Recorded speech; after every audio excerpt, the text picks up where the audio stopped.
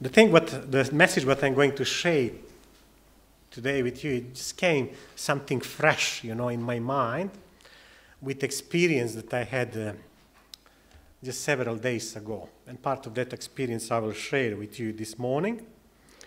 And before I do anything, I just would like to ask you, how many of you remember when you fell in love? Is Rex the only one? Ah! So you remember when you fell in love? And I'll share a little bit this morning with you. So, when I fell in love with this lady, I couldn't separate myself from this picture because I didn't have the privilege all the time to be with Maria. And I was so in love.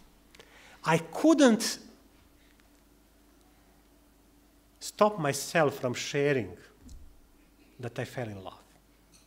And I remember experience walking around with this picture and visiting my friends. And then I would say to them, hey, I got a girlfriend. You wanted to see? Oh, yeah, show me, And then I would show, and then it would, oh, okay, yeah. And some of them, they would be so excited, But some of them, they would be, oh, yeah, okay, congratulations. And I was thinking, why not everyone is so excited as I was? And the answer for that is because I fell in love, not them.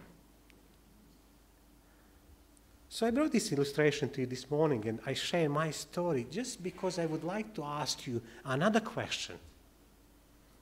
How many of you remember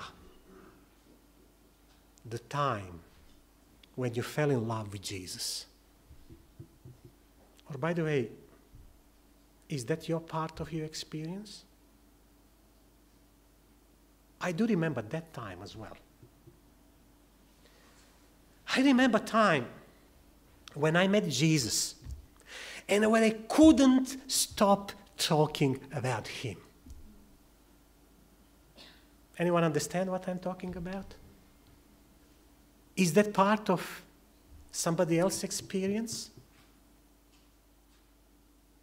I remember literally, I couldn't wait to see someone in order to share that I have another friend, which is Jesus. And obviously, in my attempt to share Jesus, I made a lot of mistakes. And I think that the other week I shared a little bit from my experience. But I was in my first love with my Savior, with Jesus. And that's something what is amazing. That's something what those who pass through this experience, they will never forget. Just several days ago, I had opportunity to talk to a person who is in love with Jesus. That person, I baptized that person just maybe several months ago. And the person is coming to church, but just a few days ago, the person, and I don't want to reveal the name, because I'm going to read the email what was sent to me, and I'll try to be careful not to read everything, but something that really made me think. And I had to go to talk to that person and to share my opinion. Hi, Pastor Dragan. Hope you and Maria are well. I've been in a bit of dilemma lately, and I'm hoping you can help. I've got this very strong feeling I'm not doing enough for Christ in my life. It feels like I need to be getting out and witnessing or spreading the word of God, but not sure how or what I'm supposed to do. I mean, I love coming to church on Sabbath morning. And in my spare time, I'm always reading my Bible and watching sermons on Amazing Discovery TV, Hope Channel, or 3ABN. And then she said, I skipped some things. I'm getting the benefit, and others need to hear the word too. Hope you have some ideas that you can help me. What would be your response if you receive such email? Firstly, I was so encouraged when I read this email, which comes from a person who is in first love for Jesus. How we can help. And obviously I made my appointment. I went to see the person. We spoke. And before I went there, I was studying the Bible. And there was something what I would like to share with you, what I shared with the person. First thing, in one of my favorite books, which is called The Desire of Ages. On page 195, there is a following quote. Every true disciple is born into the kingdom of God as a missionary. Have you heard for that quote before? Every true disciple is born into the kingdom of God as a missionary. If you wanted to ask yourself a question, am I really a true Christian? I would suggest to think. The answer is, depends how much I'm willing to share Christ with others. The Bible tells us that we are actually Christ's ambassadors on this earth. I would like to ask you to open your Bible and to go with me to book 2 Corinthians. So 2 Corinthians chapter 5. And I would like to read verse 20. 2 Corinthians chapter 5.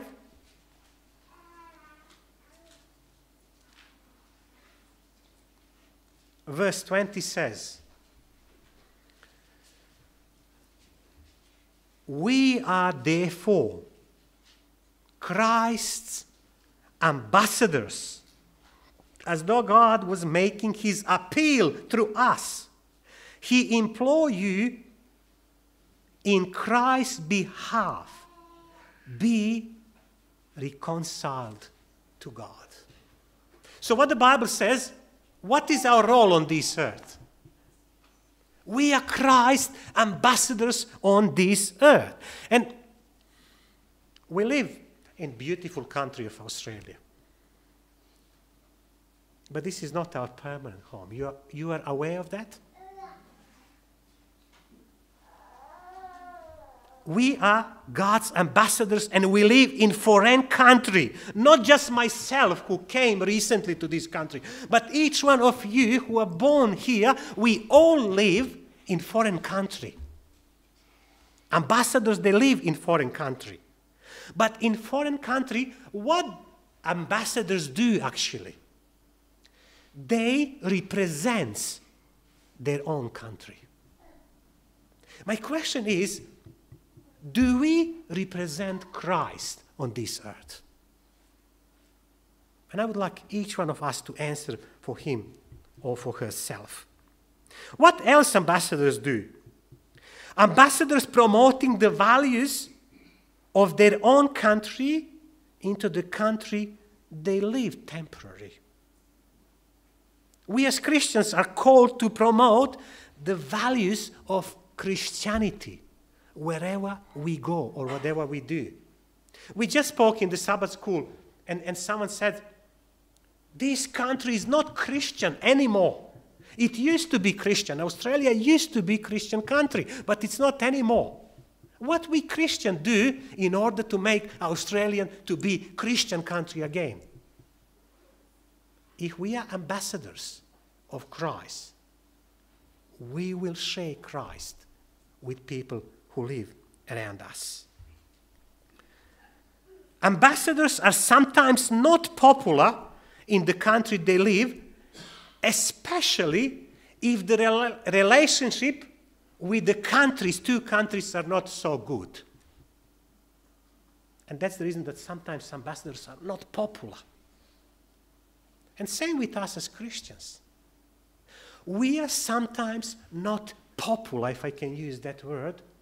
People are not interested for Christian message because they are not interested for God. And we need to learn how to live with that. But we still need to be ambassadors of Christ. So I went the other day. I visited that person who is in first love for Christ. And I shared following. The person asked me how to be Christ's ambassador, what to do for him, how to witness. And I suggested several things, what I would like to suggest to each one of us today. First thing, allow Jesus to change your own life.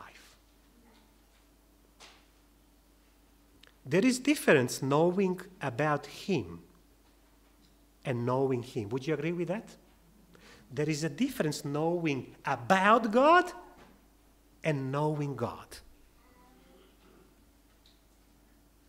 We can give only what we have. And we can have only if we received.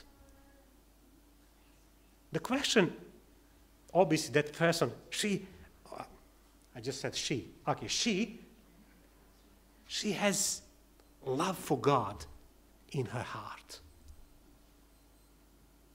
Do we have love for God in our hearts?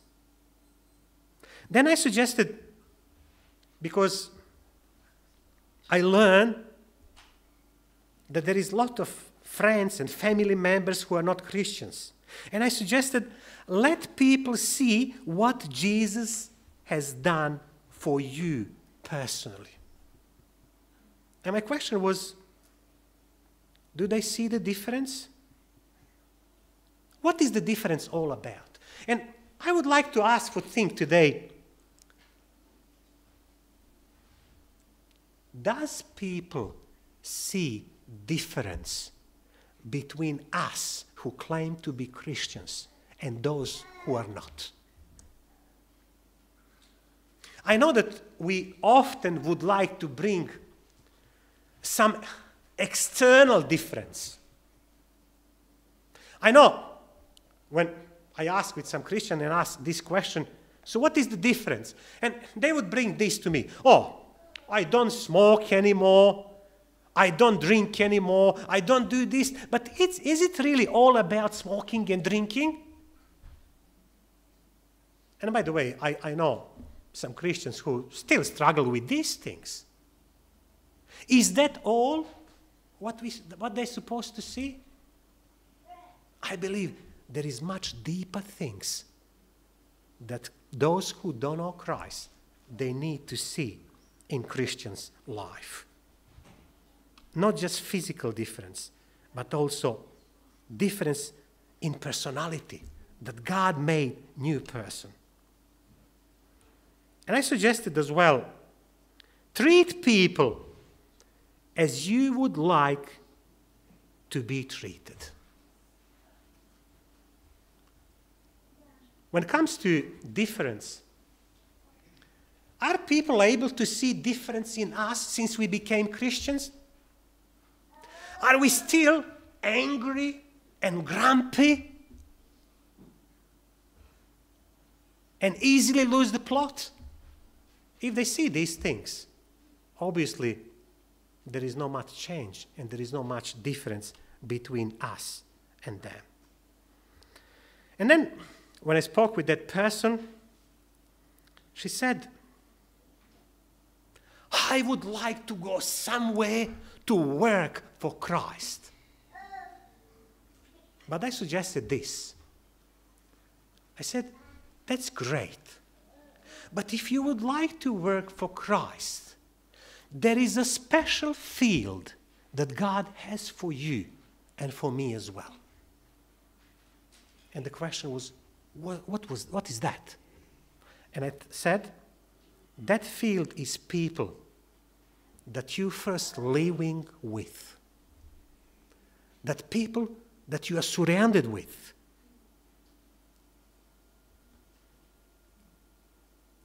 And I read a few stories from the Bible that I would like to share with you this morning. First story is about a man who was demon-possessed. You remember Jesus came there. And when Jesus saw that man, how many demons were in him? You remember that story from Mark chapter 5? It said legion. And then Jesus cast out demons from that man. But after that, the man had special requirement. What he was asking Jesus for? He asked Jesus to go with him. But what Jesus said to him, let's go to Mark chapter 5, verses 18 to 20. Mark chapter 5, verses 18 to 20.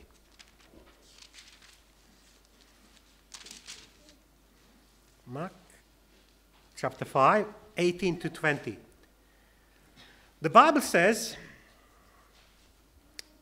as Jesus was getting into the boat, the man who had been demon-possessed begged to go with him. Jesus didn't let him, but said, go home to your own people and tell them how much the Lord has done for you and how he has had mercy on you.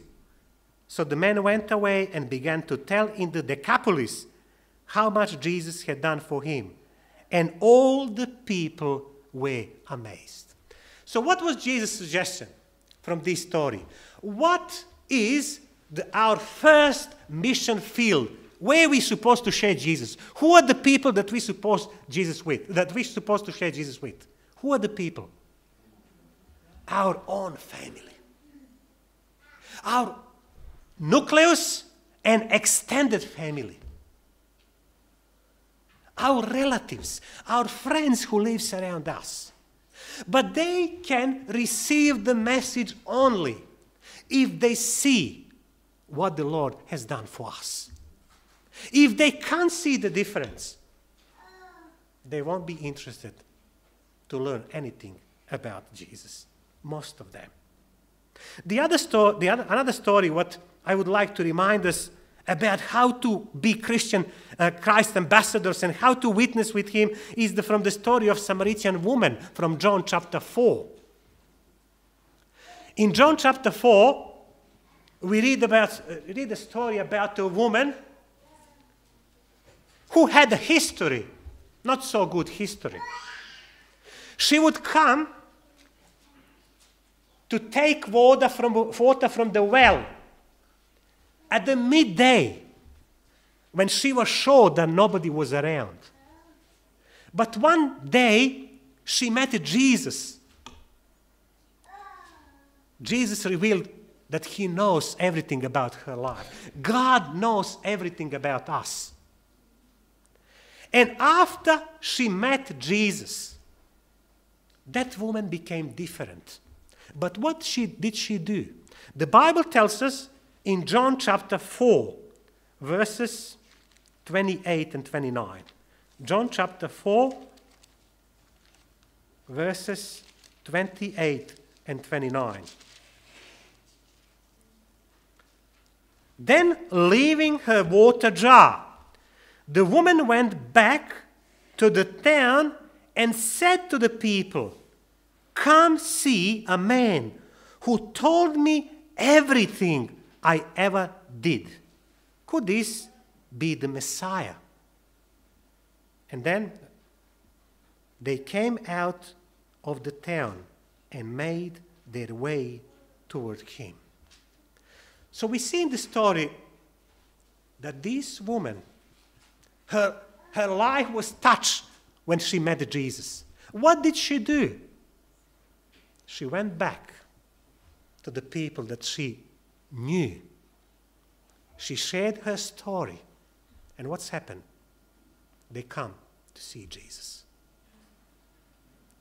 Do we have a story to share with people? What Jesus has done in our life. If we don't, I believe that's the reason that we need to kneel down and ask God to give us a story, to give us something that we can share. Tell your story. Tell what Jesus has done for you. And the last story, what I would like to share from the Bible, is in John chapter 9. The story about a man who was blind, but he was actually born blind. And when he met Jesus, he got his sight. For the first time in his life, he was able to see. What did he do? He was still in his community. The people noticed difference. And they start asking him questions. And that's how he was able to witness for God. John chapter 9, verses 8 to 11. John chapter 9, verses 8 to 11. His neighbors, you see who first? His neighbors and those who had formerly seen him begging asked, "Isn't it the same man who used to sit and beg?"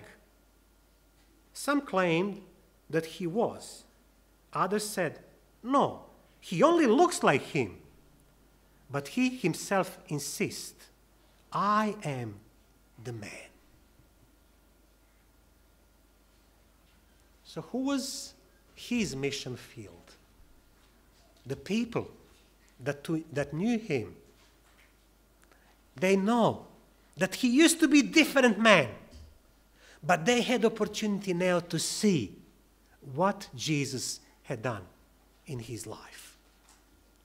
My brothers and sisters, the question that I would like each one of us to think this morning is, am I different now as Christian than I used to be before I met Jesus? If I'm different, that means that I'm ambassador for Christ. And I would like, before I finish, to share two quotes with you from the Testimonies for the Church, book 7. Seventh-day Adventists have been chosen by God as a peculiar people, separate from the world.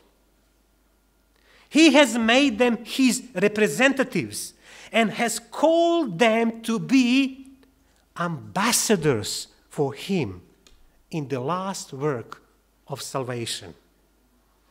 The greatest wealth of truth ever entrusted to mortals, the most solemn and fearful warning ever sent by God to men, have been committed to them to be given to the world. And last quote says, Christ's work in behalf of men is not finished. It continues today. In like manner, his ambassadors are to preach the gospel and to reveal his pitying love for lost and perishing souls. Did Christ touch your life? If he did, He will be able to touch the life of others through you. If he didn't yet, don't give up. Ask God to have personal experience with him, to change you, to become a new person. May God help us as we try to be his ambassadors in this world. Amen.